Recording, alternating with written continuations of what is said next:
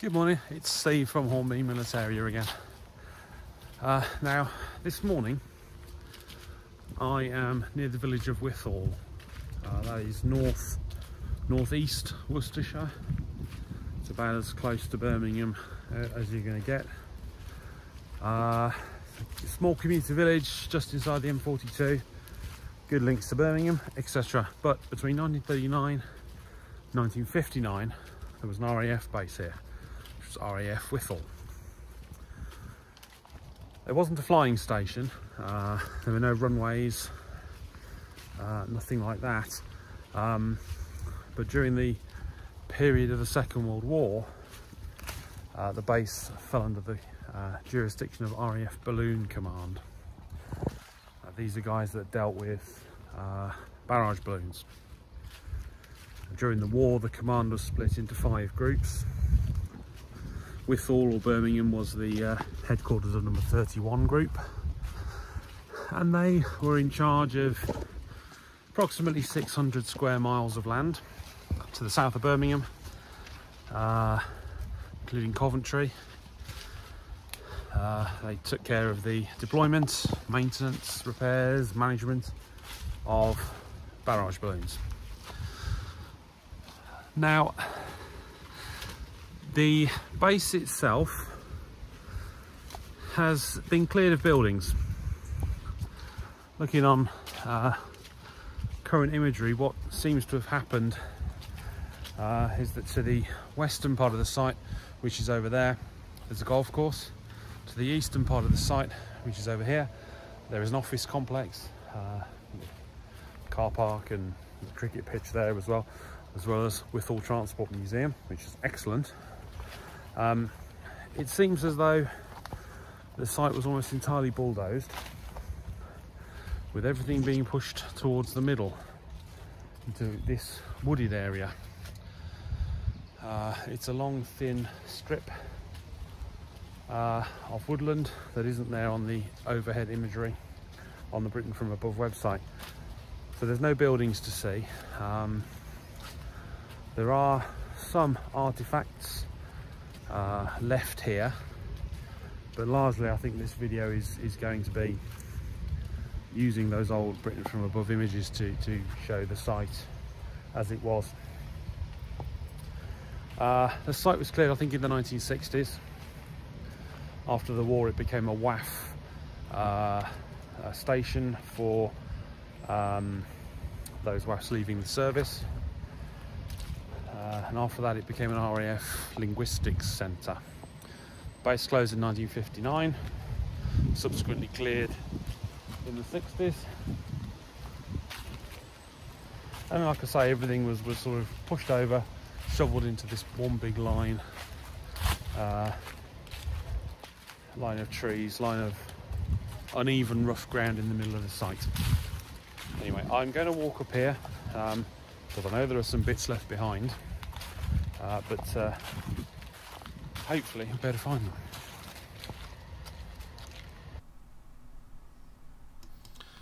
Okay, so this is the site in question. As I've just mentioned, there's very little remaining, essentially virtually nothing remaining of the airfield, or the air, what you would call it, the station, I suppose. There's a car park and cricket pitch with an office complex here. This is Wythall Transport Museum. There's a caravan park here, another caravan park here, obviously a golf course on this side. The church building that is very prominent, you can't really miss that, is there, and there is a more modern cemetery here as well.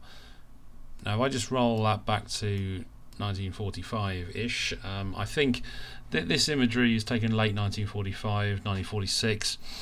When you go to airfields on this imagery, you often find an X across the bottom of the runway indicating the airfield is closed. That would suggest to me that the imagery is post-war. But it's going to be very close to the end of the war. Not entirely sure what a lot of these buildings were. I suspect these were living areas here. I suspect this was the entrance into the base and some of the administration buildings. There are 5 buildings here that are very tall. You can see them on some of the side-on aerial imagery. I suspect these were barrage balloon repair or storage units, and you can also see presumably concrete paths that run around the perimeter, and I believe these were tie-down points for some barrage balloons. I suspect they were more to do with testing barrage balloons rather than them being permanently stationed here. It would seem a bit pointless to station all your barrage balloons here, so I suspect they would have been dotted across the southern approaches to Birmingham. This is Birmingham up here. A few targets of interest, obviously the city centre straight up here. This area here is the MG Rover factory, or what was at the time the Austin Works. That's their flying field. They would fly Spitfires, Hurricanes, Ferry Battles out of there, and they would also build Lancaster fuselages and bits of various other aircraft. That's Elmdon, which is now Birmingham Airport, and then up here in Castle Vale there is the Jaguar factory. That's the Jaguar plant there, and that at the time was producing Spitfires and again various other types of aircraft. Hangar there for their flying field, and they flew their aircraft out of there. There are a few aircraft dotted around there. So this Google Earth imagery is very, very good for working out what you had in the what you had in the past, and sort of placing what remains on the ground in its historical context. But anyway, this is the site. The area that I've just been walking in the introduction is this wooded area along here. So there is a right-of-way that runs around the side of the site here and crosses straight through here, and that essentially is straight through the middle of the site here, and then round the bottom of the church. There's the church building there.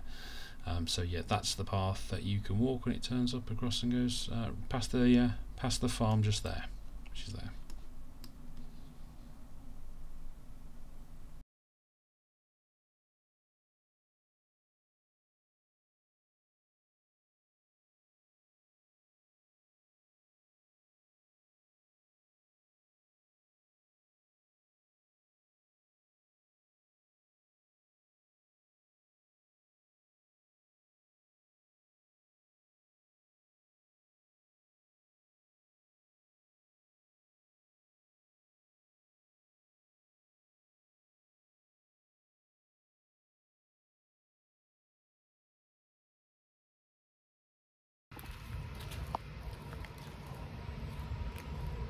As I've said, this wasn't a flying station. There were no runways here. There were some remains of something there. Like I say, this is where these buildings were pushed over and shoveled into the middle of the site. The eastern side of the site, where the business park, seems to comprise a number of quite a lot of buildings. I know there was an officers' mess there. There was sick quarters, hospital, there was accommodation areas, chapel, the usual things you'd expect on an RAF site.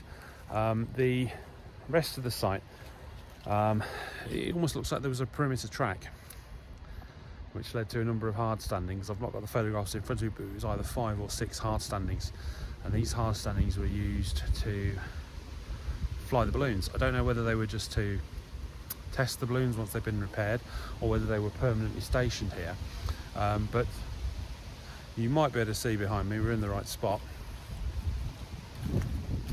This, from what I can gather from the maps, is an approximate position of one of the hard standings. And these large concrete blocks are barrage balloon tie-down points. Let me just flip the camera around.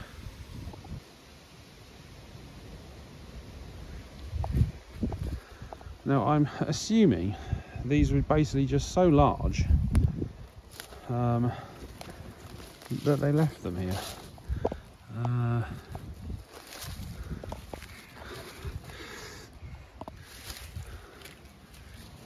Yeah, as you can see, there should be metal handles on them somewhere. You can't see them on those. But if we carry on up, I know there are some more. Like I say, they've just this is what they've left in the middle of the site. They've all just pushed everything into a long line of ridges along the middle of this site.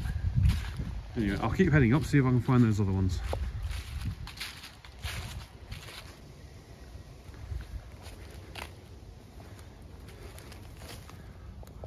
Brick.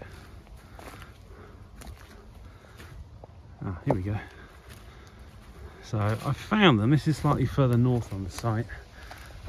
This is another one of those concrete lumps. There's the tie down point for the balloon. It's bent out of shape. There's a couple more over here as well. There's actually just one larger one, this. Again, just a big lump of concrete left in the middle of this wood. Where they used to tie these balloons down. I'm going to talk quite slowly because I want to throw up some overhead imagery as well. Obviously the remains of some building here. Got a lot of clay pipework, things like that. So I've always found on these videos that I talk too quickly and you don't get to see any of the the pictures for very long. So obviously remains of some sort of building here, or at least a demolition pile where they've pushed the building over.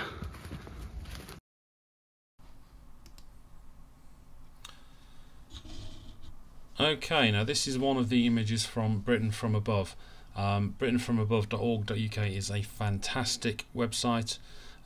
These images, as you can see, are estimated to have been around 1946, which you can certainly see that happening. They don't cover all of the country, but they will cover most town and city centres, and a lot of the time things that are of local interest, so factories, military facilities sometimes, such as this. Now it's quite difficult to judge to get this for the screen grab, but I think that's probably about right there. Now the wooded area that I've been just walking through runs approximately here. Now I suspect that the concrete blocks with the tie down points that I've just seen are from here, and probably from this one as well. The bits of rubble found are likely to be from around here. Now I suspect that when this site was cleared, it was simply bulldozed over into a big ridge, a big pile that now runs along here, which is why we're finding various bits along there.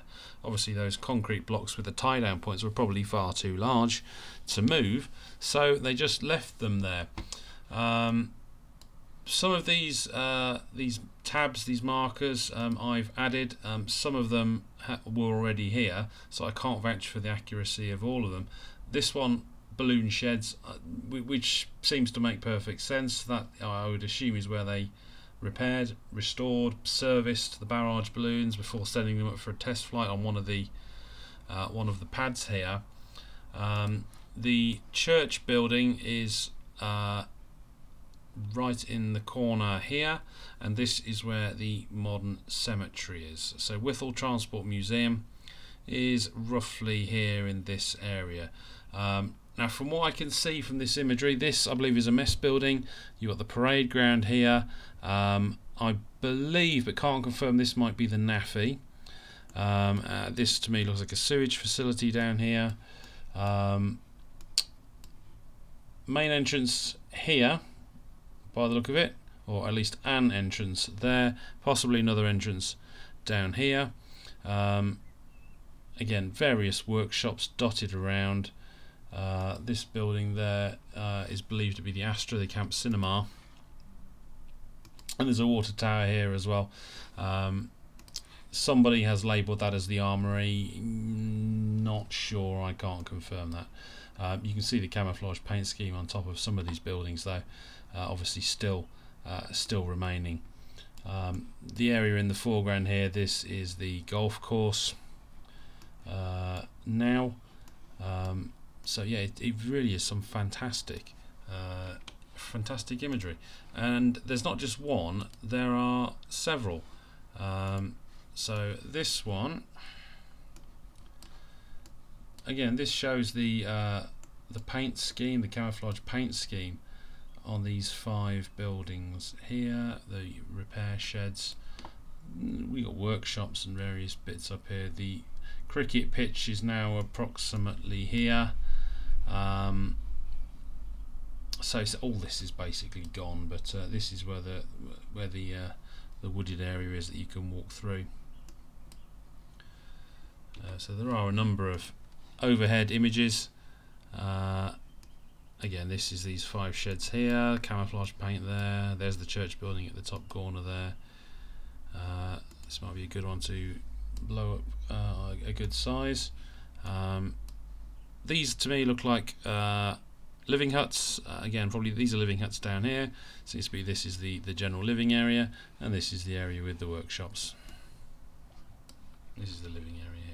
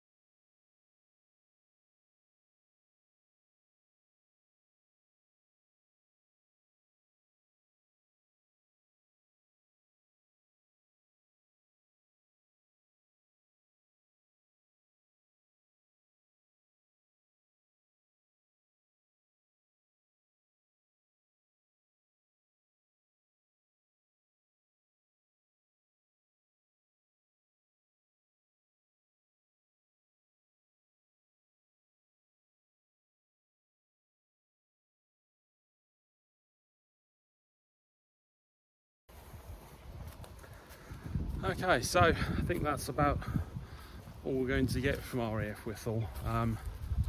Please do study those photographs.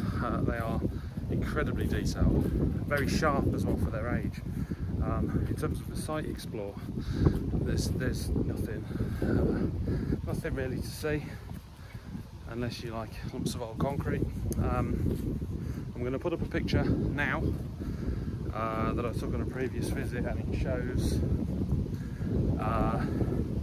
another grouping of the balloon tie-down points in better condition than the ones I found on video. I think it's so overgrown in there now, you just won't be able to, just couldn't find them. But nevertheless, that's the original fence in there. I think the original fence line. You can see a concrete post, the original fence, probably the original barbed wire as well. But yeah, I hope that's been useful. Like I say, I'll put up all the links throughout the video for what I've used, but it's a kind of a forgotten site really. There's very little history available for it. You know, it wasn't particularly exciting or glamorous, it wasn't a flying station. But nevertheless, it's still part of Worcestershire during the war. So I hope you found that interesting.